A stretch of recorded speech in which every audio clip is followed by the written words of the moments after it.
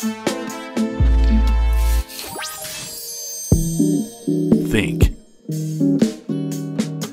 Act. And prosper. You are now tuned into the Money Level Show. Hey everyone, welcome back to the Money Level Show where we think, act, and prosper. Today we have the pleasure of speaking with Steve Barton from In It to Win It. How you doing today? I'm doing very well, Daryl. Thank you for having me on the show. Yes. We met at the Rule Symposium. I've seen your channel multiple times. We've interviewed some of the same guests. We talk about some of the same commodities. So I love to get your. I'm enjoying this time so we can get your take on some of the things that I've been talking about with my audience and having your perspective added to this. So appreciate you for coming on. So how'd you get started in this space? Many people learned a lot, like myself. I learned a lot during 2020 and such. When did you get started in investing and wanting to know more about money? And then how did you travel down the road to end up with boring commodities?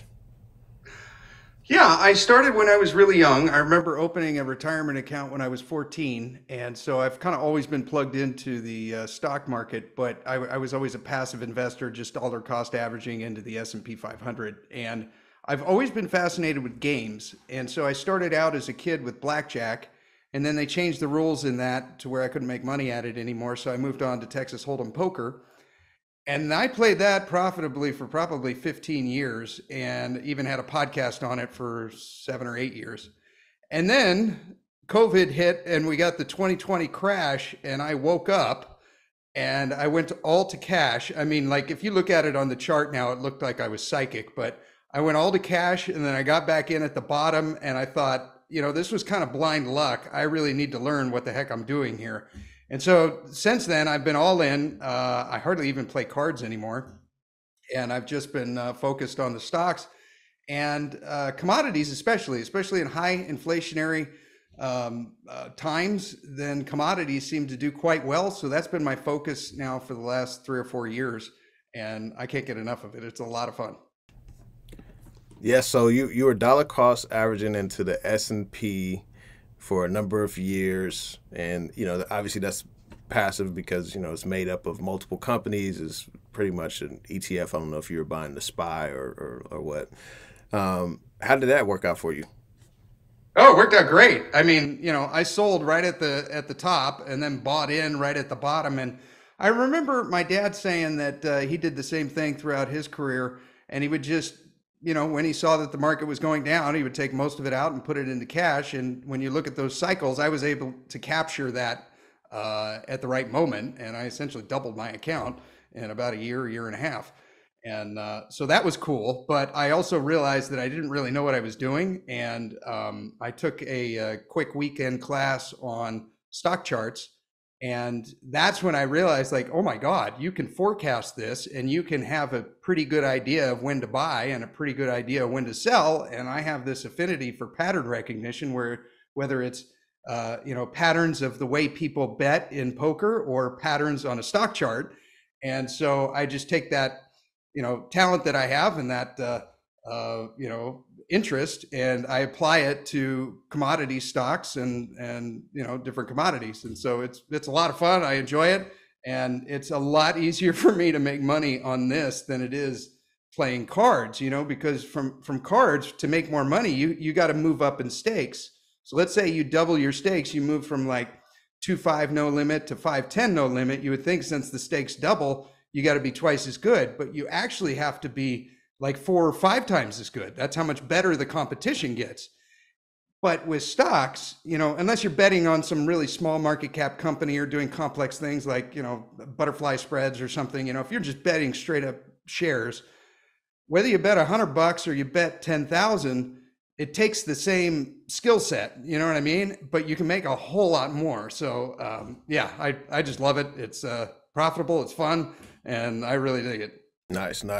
So I told everyone I stopped buying like these collectible numismatic coins and stuff because I lost a lot of premiums buying that stuff, and so now I buy stuff that people will actually buy, and it's not like specific to someone's interests in terms of like their favorite cartoon character or whatever. But anyways, I bought these silver dice here. Let's see if I can get it to focus. Oh, cool. So I'm looking forward to playing my son in craps. So that's with these silver dice. That's what I want to do. I told my son, I said we should play craps, and then I bought these silver dice, and so yeah, I'm looking forward to that. Yeah, so that's good. I appreciate you sharing that story. So what are you most bullish on right now? Well, actually, before we even get there, what is your outlook on the markets right now? We've been hitting all-time highs. The Dow just keeps climbing up. I mean, I'm getting notifications from all types of financial sites. Dow record high. And so what are you seeing on the front with the markets and potentially where do you see the economy going? Okay, I'm going to share my screen here. So I'm a bit of a technical guy. And basically what I see, if we use the kindergarten method of like when the chart starts to look like this, it's probably a little overpriced. When it's down here, this is the time that you want to buy. I overlaid here. So basically this pink line right here is the Fed funds rate, right? And this purple line right here is the Fed's balance sheet. And what happened back here during the great financial crisis in 2008 was they started cutting rates, and the stock market went down during the cutting cycle by 41%. But then they invented, they got a lot of tricks up their sleeve. Did anyone see the bank term funding program popping up? They invented QE and basically just injected liquidity into the market, and it took off like a rocket ship. Then we fast forward here to 2019. They did the same thing. They started cutting rates, and initially the stock market went up 13%, and then it fell by 35%. This is that moment that I was saying I caught. I went from there to there and then doubled my account.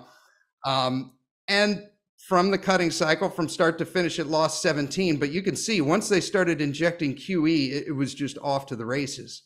So I think they're probably going to do something similar this time. I think that as this pink line starts to go down, I think this purple line will probably continue to go down. Maybe there's a little bump, but I think we're going to get a spike in liquidity from the Fed again.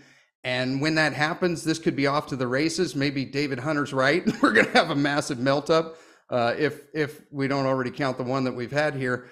But yeah, I think that's kind of the general playbook for the stock market. I think we might have a little bit of a run up here and then probably a pretty massive sell off.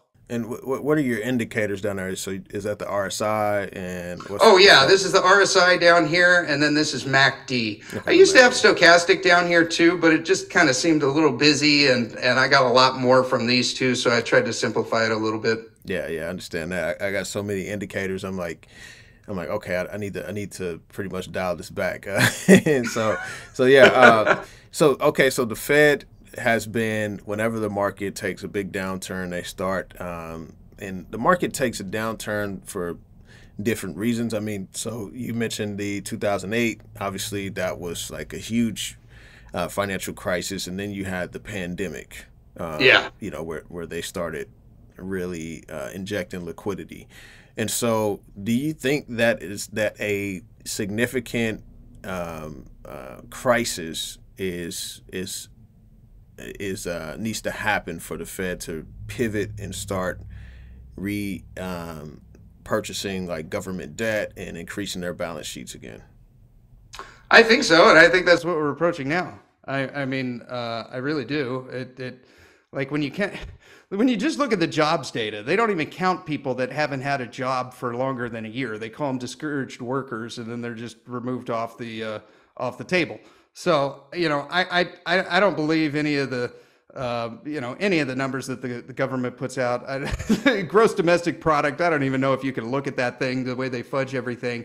I just try to stick to the charts here. And when I find patterns that, I think are going to repeat, then, that's mainly what I look at. I don't pay too much attention to the government data or anything, but when you just look at, what's generally going on here with inflation, we all know that you can't believe the CPI, with the way inflation is ticking up, everyone can feel it. Every time you go to the grocery store, someone's complaining about it in line. I don't think that's going to stop. It may slow down a little bit, but I think that's going to kick off. And especially if they do another round of QE like they did here, then we're really going to be off to the races in inflation, and gold and silver and some of these other commodities should do very, very well. Yeah, yeah, for sure, for sure. Yeah, appreciate you sharing that. So, considering if we have a downturn in the markets, I mean, people like Lobo Tigre, he's been on my show a few times, and he's like base metals, he's not really interested in right now because he thinks that there's still going to be some type of recession or hard landing. What is your view there in terms of like how these commodities are going to interact with a big downturn in the market? Because for me, I was positioning a lot of cash this year, and then I started getting into the market to participate in the upside because obviously we can't really time markets and such. And I thought the Japanese carry trade was going to be like, okay, this is it, where the market's going to go down significantly, it's still going to sell off, and then it just keeps roaring higher ever since. And so so what's your take, and how are you viewing base metals such as like copper, rare earths, and these things that are needed for like a clean energy transition and such? But how are you viewing those right now with the macro landscape? Okay, maybe I'll start with copper here. So I kind of ran the same thing for copper, taking into account, the last cutting cycle. So at least here, the chart goes back to the what is this, to 2000, so to the .com. Copper lost 23% during that cutting cycle. The next one, it lost 10%. And then in 2008, it lost 58% from start to finish. And during the COVID crash here, it lost 19. But you'll notice after and when they started injecting QE, copper was off to the races. And right here, purple line goes up, QE, copper off to the races. So I think this is what Lobo is talking about. They've kind of reinvented the financial system here when they invented QE, and they just start pumping up their balance sheet. And I don't think this is fundamental investors selling here. I think this is people with like too much margin and they got to cover, and they're just liquidating. And on top of that, when you're in a recession, there's less demand for building homes, there's less demand for building cars, there's less demand for infrastructure. Copper's going to get hit. So I'm not super into copper right now, although I do have some, and I got them at pretty decent price points, so I'm not thinking of selling. But if we get another crash like this, I will be jumping in head first. And I think we will. But the timing on this is as soon as you start seeing headlines that they are printing QE, like, you need to be in, because it's shortly after that. You might have a little drop or something, but shortly after that, you're off to the races. Yeah, because that's the confirmation. It's like, okay, you see that when they start doing the QE, okay, now copper's likely going to run based on the correlation in the chart. I think so. Yeah, I mean, that's what's happened the last two times. Whenever we've felt a recession, they try to delay it in any way they can, so they print their way out of it. And because there's more dollars in existence, it takes more dollars to buy that same pound of copper as it does that barrel of oil or that ounce of gold, Yeah, and it's also, I think this is ultimately the Fed financing the government, when they're buying government debt. They may, I don't know if they're buying bank debt, like small banks or whatnot with these QE, when they do QE. But I know they're buying government debt, and that finances some of the spending. And we saw that in 2020, where we did get a boom in, electric vehicles. You saw like the lithium stocks, start to skyrocket, and all the EV stocks were skyrocketing, and everything was skyrocketing. But I'm wondering, like, okay, if the Fed's financing the government debt and the government is investing in these technologies or whatnot, does that pretty much like is that like the catalyst that kind of how those two relate to each other? Yeah, well, they do things. They come up with these, the Inflation Reduction Act, ironically named. Pretty much any act that the government has, if you take the opposite of what that act is, that tells you what it really does. So they created more inflation, and they passed out a whole bunch of money, and so now they're subsidizing, uranium companies, and they're giving them money when they hated them 10 years ago. So yeah, they basically print dollars and then they give them out to these companies to stimulate and try to influence the economy to go the way they want. And then you see, stock charts that look like that. Whatever happened to Nikola stock? I don't know if you remember that stock, but it was an EV truck company that. I don't know. I never followed that one. it was like it just spiked up to just crazy valuations, and people were just like, craving over it, and then it just, I don't know if they went bankrupt or what, but yeah, so I could definitely see how the printing of money relates to these commodities. So what's your outlook on gold and silver? I'm looking at the side. I see silver. Let's see, gold's at 26.68, and then I saw silver at 32.45. We haven't seen silver at this level in a while, and silver's holding up. I guess I was expecting a pull back in gold in terms of like a consolidation, because it just roared from, it's just been roaring like straight up, right? And I expected a pullback, and so, but silver's holding up fairly well right now. But we can start with gold. Okay, so gold here, we've got a long-term cup and handle pattern. So just getting kind of into the nerd technical analysis here. Cup and handle looks like that, and then we get a breakout. And so that breakout's happened, and if you measure the upside target on it, basically if you take the bottom of the cup here to the top of the right part of the cup, it's about $1,000, and that's around 2,000 there. So if you just project that up, then it's got a measured upside target of 3,000. Doesn't have to hit it in the next month or anything, but that's basically the TA on it. Now, if we go to and we plot the same thing that we did before, the Fed funds rate and their balance sheet, I plotted the last cutting cycles here. So we've got here 1989, and when the Fed started cutting rates here, gold lost 15% from start to finish there. And then we go now here to 2000, and when they cut rates, gold actually went up. Now, when we go to great financial crisis, gold actually fell a little bit and then jumped and made 23% during the start of the rate cutting cycle to the end of it. But here's that purple line again, that QE, and we are just absolutely off to the races. I mean, that is 180 something percent gain from that injection in liquidity. Same kind of thing here during COVID. From start to finish, it jumped 16%, but then after they were done cutting and we had that massive injection of liquidity, it popped right up. So I kind of expect something similar here for gold. I think they're gonna do QE. If they don't do QE, then this is not going to play out. But I think it's overwhelmingly likely that we will. And if they do, I think we'll just see a repeat of the same pattern. Here's one charted against the gold stocks. So I just took the Huey just because there's more, what's the word, like history, right? So I'll get the RSI out of there, but basically same thing. So here's .com, right? Cut interest rates, it goes up by 300%. Then they're done the cutting cycle, it goes up another 71 from there, right? We had pretty volatile there for a year. This doesn't look like much on the charts, but these are like 50, 45% pullbacks right there, right? So there's a lot of trading opportunities right here. And then the next one here in 2007, great financial crisis, initial stages, it moves up 58%. Then from the highs, drops all the way down to 70. Boom.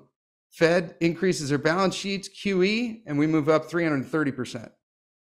Same thing over here, right? 2019, okay, initial run up when they start cutting rates, the gold stocks go up 35%, then they just drop. And this is a hot minute. It doesn't look like very long on the charts, and it isn't. It's only a week or two. But if you time this correctly, you drop 44%, and then from the bottom here, you made 160. So if we have a repeat of, this pattern, I think there's going to be some amazing trading opportunities in gold. And same thing goes for silver here. So here's the silver chart, silver futures. I drew this white line right here at 26 as if that means something. But long term, if we go back here and we go back to 1989, the rate cutting cycle, silver lost 34% right here. I shouldn't say it's the same thing. It's delayed in silver, right? So cutting cycle lost 15, then gained 27, ended down 2%. But after that, we're just on a general trend up. And then now we get into the exciting time here when they start inventing QE. We have a massive run up here in silver, then a 60% drawdown, and then QE, and bam, just a steady climb all the way up. I mean, it went from, what is that, $8 all the way up to 50? I mean, that's a heck of a move. And then just same kind of repeat here with 2019, initial run up, fall of 40%, and then just a massive move here again from down around 12 bucks and then up to 30. And this is where I started to become interested in gold and silver, and this is what caught my attention. And I'm glad it did, because I think we're going to get a repeat. So I think gold will move first, but then silver should follow. Do you think this correlation between gold and silver and the Fed funds rate is still exists? I mean, they started cutting. Obviously, we got gold still at all-time highs, but it's only been a couple of weeks since they've cut. Do you think there's going to be a pullback in those two commodities, or do you think like this may be decoupled, like this correlation between interest rates and gold, and especially with the macro of central banks buying and the national debt and all of that? I think it has less to do with the Fed funds rate and more to do with the Fed's balance sheet. I'm simply putting the Fed funds rate on here as kind of a timing thing. Does that make sense? So initially, I think that gold will do well over this cutting cycle. And if they inject liquidity like they've done in the past, then it'll do really well. And I think silver will do well in this initial cutting cycle, and then have a massive drawdown, and then do extremely well if they inject liquidity. So I think we got a little bit more run up here on gold and silver. Although with gold, I think immediately we're probably going to have a little bit of a pullback. Let me clean up this chart a little bit here. I'll get rid of these. And then like if I go to the monthly here on gold, I mean, it's pretty impressive. Like, just look at the RSI rate here on the monthly time scale, right? So each one of these bars is a month, and this chart goes all the way back to 1975, right? So right now we've got an RSI of 79. We'll round up to 80. And that is pretty much like anything over 70 in an RSI, alarm bells should be going off in your head like, hey, maybe it's time to sell, right? We're at 79. The last time we were at this level was 2020, and it was at, what is that? Oh, I need this down so I can see it. There we go. It was at 82. And then the time before that was right here, and it was at 60s, high 60s, 74. Right here, it was at 86. And after each one of these, there's a pullback, right? So I think we're kind of approaching that time now. There's only been 5 of them or so in the last 50 years. And I think we're at one now. So, if you bought into gold down here, when it was 1600, sometimes you got to pay yourself, I mean, maybe, take 10, 15, 20% off the table. And if it continues to run, you're happy. And if you have a pullback, you're happy because now you have that cash and you can make another entry point, So I could definitely see gold having a sell-off here, maybe getting down to like, 24, 2300. There's quite a bit of resistance or support right in that range there. So it wouldn't surprise me at all if these technicals play out and it just starts to roll over a little bit, regardless of the fundamentals of this. When you see a chart that, looks like that, you usually have a pullback. Mm-hmm. Yeah. It's too parabolic. Yeah. It's a too parabolic. You might have a super micro computer or NVIDIA type situation, but nah, I'm just joking. So Steve, thank you for coming on the show and showing us these charts. Where can people find more about the work you do and all of that?